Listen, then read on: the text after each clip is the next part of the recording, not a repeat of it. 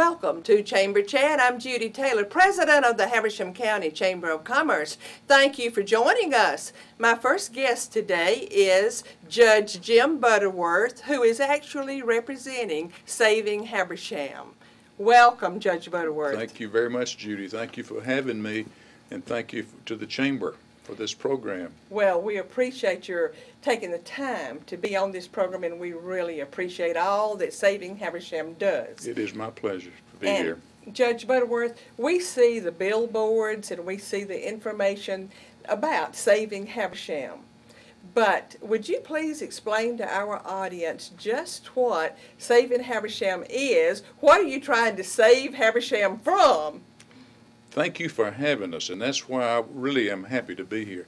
Saving Habersham is a substance abuse organization to try to wipe out drug abuse in Habersham County. About 5 or 6 years ago, I noticed and saw on a daily basis the damage that was being done primarily by meth in our county. And I got together with some other folks, and we started this organization. It originally was called Meth Habersham. We expanded it because there's more to it than meth. There now are prescription drugs, which are a big problem. And so we're trying to save our county from drug abuse. That's the idea. We are a tax-exempt corporation. It's nonprofit. We have no paid employees. Everybody is a volunteer that works on it. And we're doing our best to wipe out and do away with drugs in the county.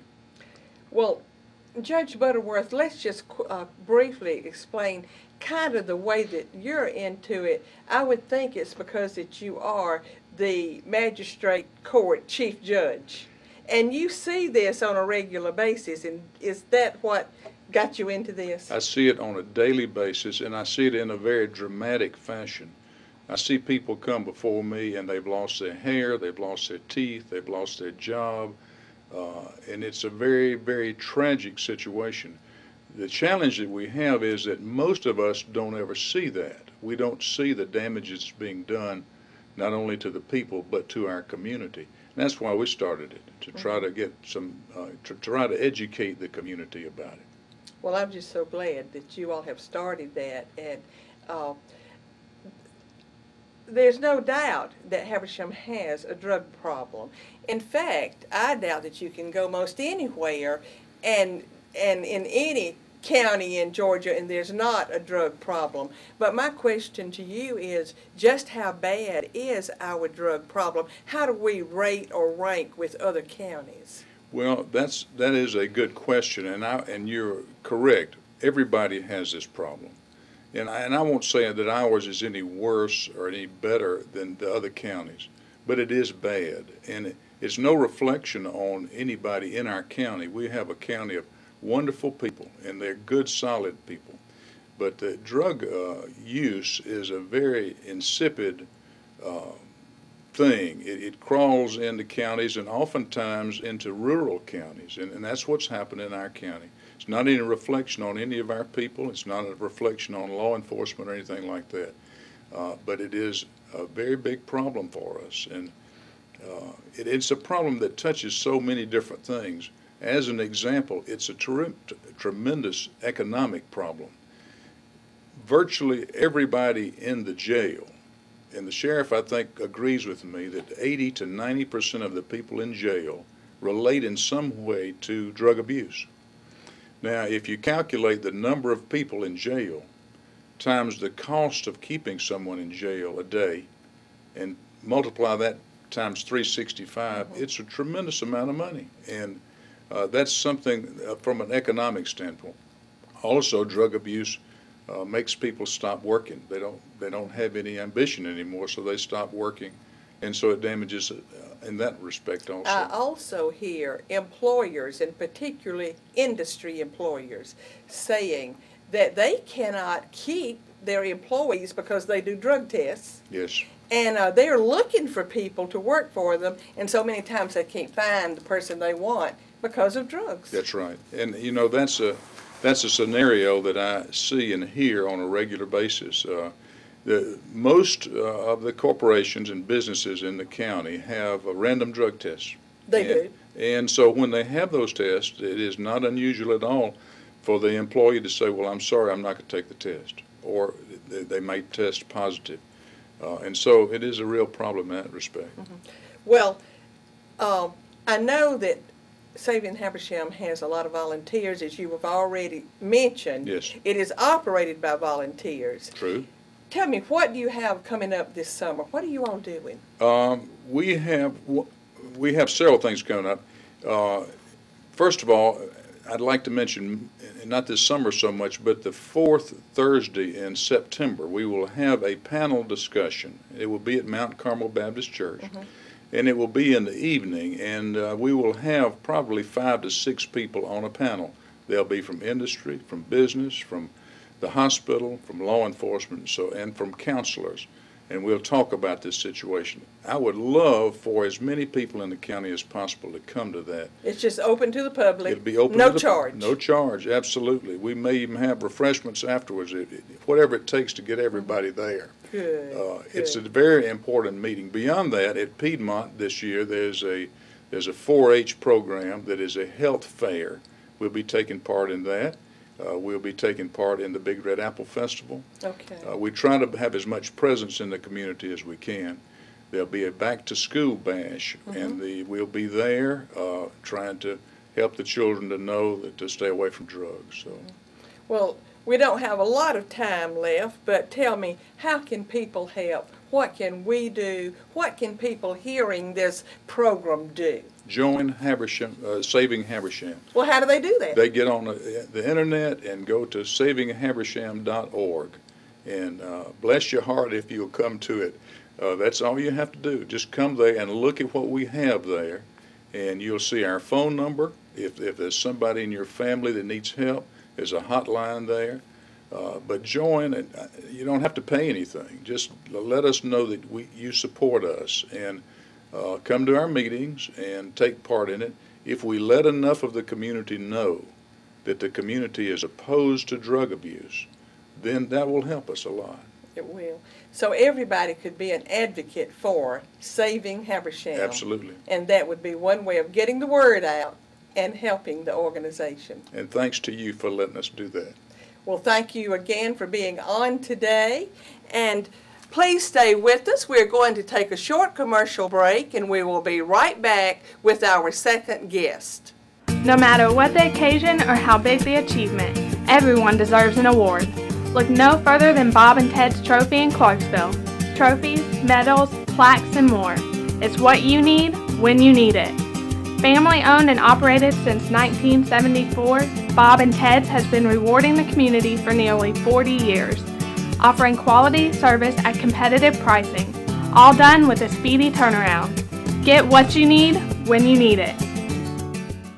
Hear from your doctors at Chestatee Regional Hospital. Any community that's growing like this community is needs a good medical facility for people to go to. We have an exceptional level of medical and surgical proficiencies in the area. You're going to get the same care here you would anywhere in the country. Chestatee does offer a very personal touch, and I think that's one of the greatest assets of the hospital. And it should be supported to help keep the community going. This is Mitch Simpson at Mitch Simpson Motors in Cleveland, and we want you to know that if you're looking for a good car, truck, or SUV, you're approved, no matter what your credit looks like. We know that bad things are happening to a lot of good people, but you still need a good vehicle to get you where you need to go. So come see us.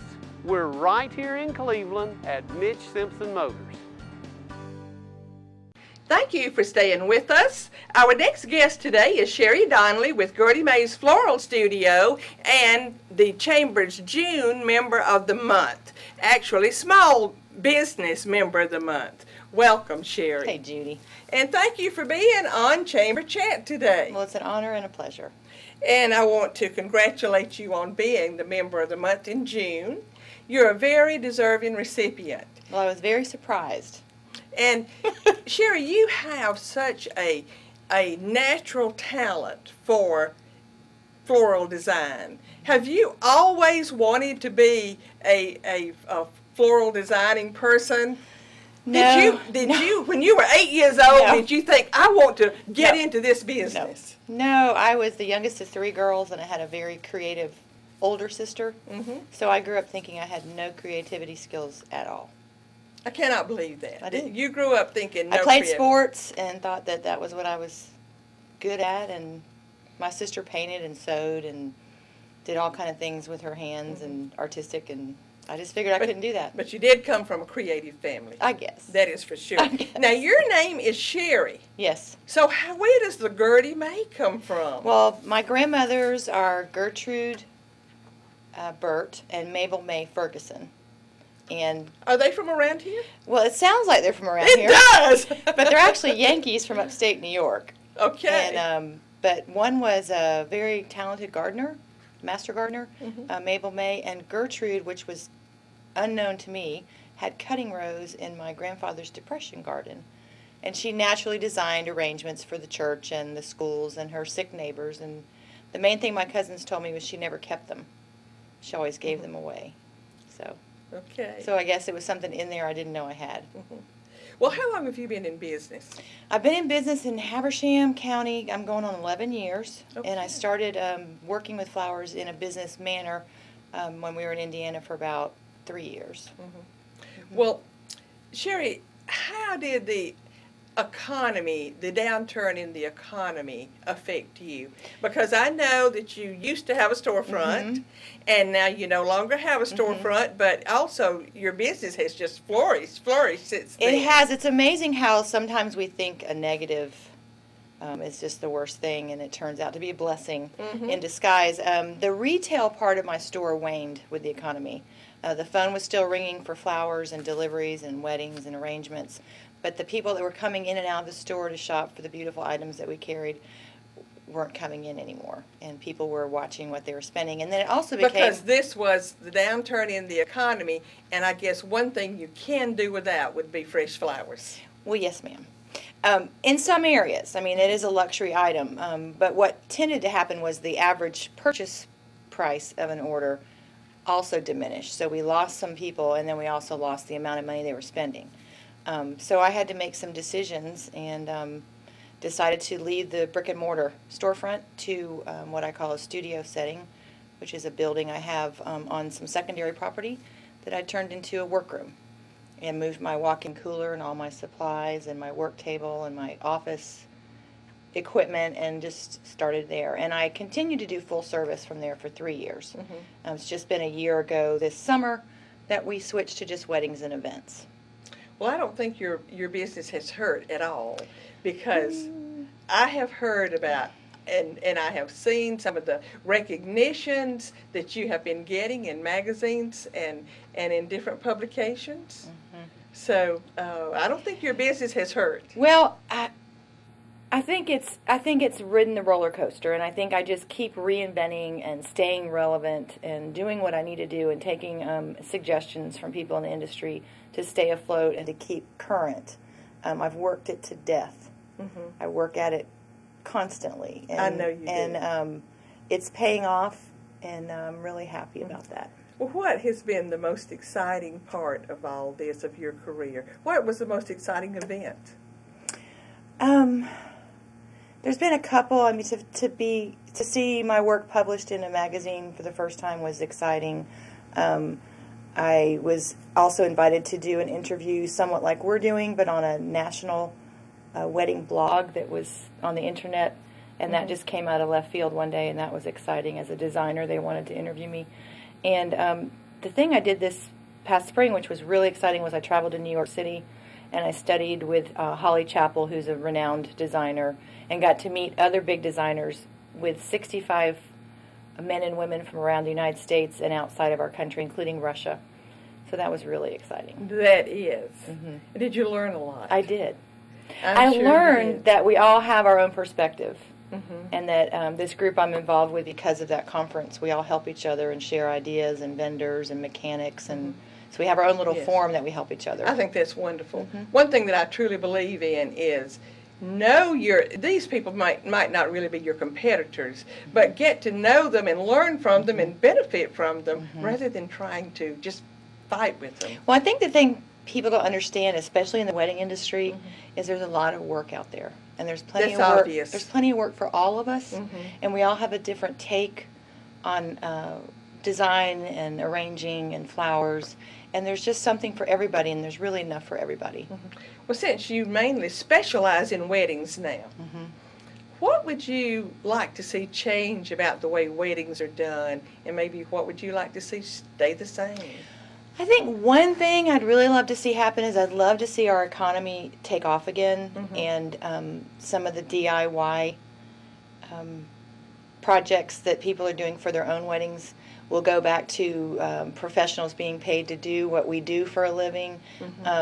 It's fun and exciting to see people try and do what the professionals do, but it'd be nice that we could recapture that business again that we had before. And now so many people are just trying to do it themselves. Right. That's what you're saying. DIY, yes ma'am. Yes. And I would really love to see the mason jars go away. Hate to insult anybody with that, but I think we've kind of done that long enough. I'd like to see things go back to a clean line, more traditional, upscale, lush flower arrangements. Yeah. Because I agree with you on that. Now, I only have one child, one daughter, and she got married. She had a destination wedding. She got married on the rim of the Grand Canyon, but we had a wedding planner to arrange everything out there at the Grand Canyon. I think that sounds fabulous. But she wanted a traditional wedding. She wanted the flowers. She wanted everything to be so traditional with a twist. Well, it was a traditional with a twist, but it was pretty traditional. Yeah. The long gown, the whole bit. On the rim. Yes, on the rim, that is right. But Sherry, we just have a second left, but what advice would you give to young entrepreneurs trying to get into a business, maybe a floral business, but any small business? Well, I think any small business, one is you want to make sure that you have enough startup funds. That's always a problem for startup businesses. And two, to stay in that niche that you are specializing in and the thing that you do the best. Don't try and be everything to everybody. Do that thing that you do so well and keep doing it. And the other thing, as an older generation member, if you're not savvy about social media, you better get savvy, because that's really where all of our work is displayed, and people find us through the internet. That is right. And the other thing, of course, is join the Chamber of Commerce. Yes, ma'am. Absolutely. Thank you, Sherry. Thank you for being on Chamber Chat today. Thank you. Please stay with us. We're going to take another short commercial break, and we will be right back with our last guest for today.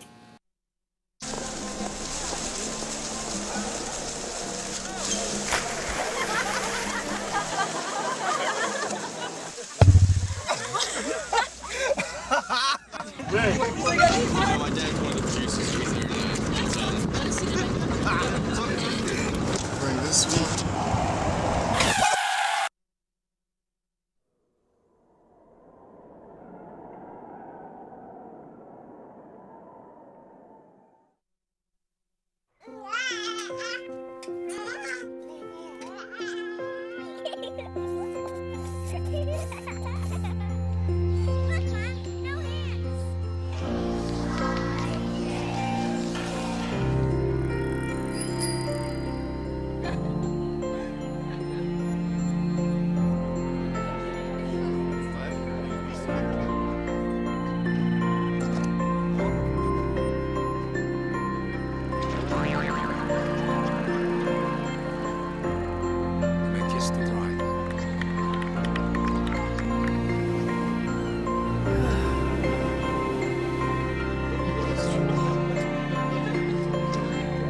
A full life, measured in seats, starts with the right ones early on.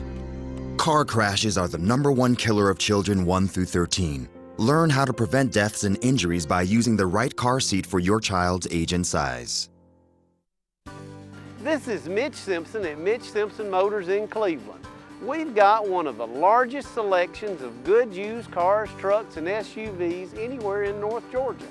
We've always got about 150 to choose from, and most of them are priced less than $10,000. Check out what we've got today on our website. It's MitchSimpson.com. Or better yet, just come see us. We're right here in Cleveland at Mitch Simpson Motors. What is the Big Green Egg? It's the world's best smoker and grill. The original American ceramic cooker has rewarded its owners with amazing results since 1974. The Big Green Egg is the most unique barbecue product on the market, with more smoker and grill capabilities than any other conventional cookers combined, and it can be used year-round with its weatherproof finish. There's a size and style to fit your needs for a new cooking experience. Check them out today at Bob and Ted's Trophy Shop in Clarksville. If you're looking for a grill, you found it. Thank you for staying with us. Our last guest today is a well-known person in Habersham and surrounding counties, John Barrow with McDonald's. Welcome, John. Hey, thank you so much for having me. It's a pleasure. Well, I'm just excited about your being on here. Yes, ma'am. And I want to hear about how you got into McDonald's, and just tell us your McDonald's story. All right. Well, it starts off, it's a family business, and we got into it when I was 10 years old. My mom and dad, my dad was approaching retirement age. He was in his early 50s.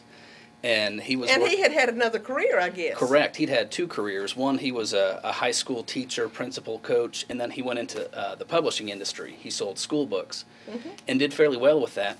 And he was running the company and decided he wanted to go into business for himself. So he and Mom looked at all sorts of different ventures, from a car dealership to a hotel, but they decided that McDonald's was the best fit for him. And Dad went through all the training with the McDonald's Corporation. He got to be an approved operator, and the McDonald's Corporation said, "We've got a McDonald's available in Cornelia, Georgia. You'd be interested?" And Mom and Dad said, by all means. They had both grown up in small towns, and so we moved here in 1983 and opened our first store here in Cornelia. Well, that was a lucky day for Habersham County. It was a lucky day for us as well. Yes, well, it was a fortunate day for Habersham County when your family decided to move here. But tell me about your companies now, because you actually run the companies now. Yes, your mother may still be in the business, I don't know. Correct. But I know that you run the businesses now. But how many locations do you have? Tell us about your businesses. Well, since 1983, when we opened up the first McDonald's here in Cornelia, we've been able to expand, and we've got locations in Cornelia, Clarksville. So those are the two Habersham County locations. We've got Clayton and Cleveland. We bought the restaurant down in Commerce about 3 years ago, tore it down and rebuilt it, and then we've got two a little bit further south in Brazelton and Houston. And across all those 7 stores, we kind of have the northeast corner of the state here, and across all those 7 stores, depending on the time of year, we probably have about 450 employees across all the restaurants and support people. Well, we appreciate that. Yes, ma'am. The Chamber is all about job creation, job development, so we appreciate all the jobs that you and your family have created through McDonald's. Yes, ma'am. And I'll tell you one thing. Like, I remember in high school sometimes, or growing up through school, people would say, now, if you don't study, don't do your homework, you'll wind up working at McDonald's the rest of your life flipping burgers. I've heard that. Well, two responses to it. One, it's not a bad thing. People still have to eat. But number two, one of the greatest things about McDonald's is you can come in at an entry level as a cashier or a fry cook, and if you've got the hard work, the discipline, you work well with customers, you work well with the other employees, you can go as far as you want in that business. And we've got kind of our executive team. They've been with us for decades. 3 of the guys in particular here in Habersham County. One, our director of operations. He's from Habersham County. He started in, I believe, 1988, just working in the kitchen flipping burgers. And now he's helping to run the company. Another fella here in town, he's over all our training. He started, I believe, in 1985. It was his first job, and it's been his only job. And he's gone up through the ranks. That's right. That's right. And he's part of the executive team right now. And another fella is a supervisor with us. He's got 2 restaurants. So we've got great people with us. And one of the great things about McDonald's in our industry is the opportunity and the potential, because you can come in, and if you just want to be a fry cook, you know, if you're in high school and you need a summer job, we've got that for you. But if you want to make a career out of it as well, it's a great business to be in. People always have to eat. Right. And John, I know a little bit about that McDonald's develops their people. Yes, ma'am. And because there is a McDonald's University. Hamburger University. Hamburger University, That's right. yes. I've been. Yes, ma'am. And it's an accredited. Sure. It's there's several stages of the management development process, and you can go to school in Atlanta for a week, and then you go to school in Atlanta for another week and another week, and as you work your way up, you eventually go to Hamburger University, which is... John, I have just got to add this. I happen to know that you are a Georgia Tech graduate. That's right. Yes. Ramblin' Wreck from Georgia Tech. Yes, I happen to know that. Yeah. And so a Georgia Tech graduate then went to Hamburger U. Correct. I think that is amazing. I love it. I've got the diploma in my office. Both of them. Yeah, that's right. Now, tell us, John, I know you, and I know you personally. Yes, ma'am. And I just know that you would have a very solid approach to business. And tell us about your business philosophy, how you approach your business and your employees. Sure. When I meet with all our managers, I tell them, and we talk about it, we say, our mission, and in a lot of our stores we have a big banner. Customers can't see it, but all the employees see it, and it says, our mission is to be the best McDonald's in the world. Because if a McDonald's in California or New York or Texas or China, for that matter, is going to be the best in the world, then why not Cornelia, Georgia, or Clarksville, or Clayton? I think you are. Well, thank you. You're kind. We do our best. We try. But that's our goal, to be the best McDonald's in the world. And in our industry, we have three things that we try to do. We try to offer the highest quality product we can for the price you're paying. We try to have the best service. So it's got to be fast, but it's also got to be friendly and accurate. Nobody wants to go through drive-through and get the wrong order, or nobody wants to have a rude server or be slow. So quality product, fast, accurate, and friendly service, and lastly, a clean restaurant, because it's a restaurant. Nobody wants to come in with sticky floors and trash overflowing or dirty bathrooms. So those three things, quality, service, and cleanliness, are our main focuses. And we tell our people, if we can execute that at an excellent level every day, we will have no competition. If we can be excellent, very few other people are excellent. So that's one of our main goals. And then the second thing is to really invest in our people. At the management and executive level, we really focus on developing our people. Yes, you do. Because a lot of people might come in just thinking this is a dead-end job. That can be further from the truth. And if you want, and if you're looking for a career, or if you're looking something for a summer or a few years, we can provide that for you. We've got employees, like I mentioned, that just started out as fry cooks. We've got a lady found herself in a tough spot. Her husband left her. She had 2 babies, and she had worked at McDonald's in high school, and she came and said, I need a job. Can you help me? And she's great with the people, great with the customers, and after several years, she found herself running a restaurant. So great opportunity there. Right. Our time is actually up, but quickly tell us, John. I want the community to hear about your involvement in the community. And I know you're involved because I'm in Rotary with you. You have spoken. You have been graduation speaker at Leadership Habersham. Sure. Yes, ma'am. So tell us a little bit more. Well, we take our responsibility very seriously to be a positive influence in the community. So we're involved in the school system, public and private schools, from elementary all the way to high school, athletics, band, academics. We help support churches and charities and other just community events, like with the Better Hometown here in Cornelia. We host the New Year's Eve Big Red Apple Drop at our parking lot there at the Cornelia store. Always a fun time. So we take our responsibility seriously to try to make our community a better place to live and work. And we appreciate that. Yes, ma'am. John, thank you for being on Chamber Chat today. It's my pleasure. And I usually end with a quote. And my quote today is a tribute to all 3 of the guests I have had today. But it is by Winston Churchill. And it says that a pessimist sees the difficulty in every opportunity, but an optimist sees the opportunity in every difficulty. Thank you for being with us. I'll see you next time.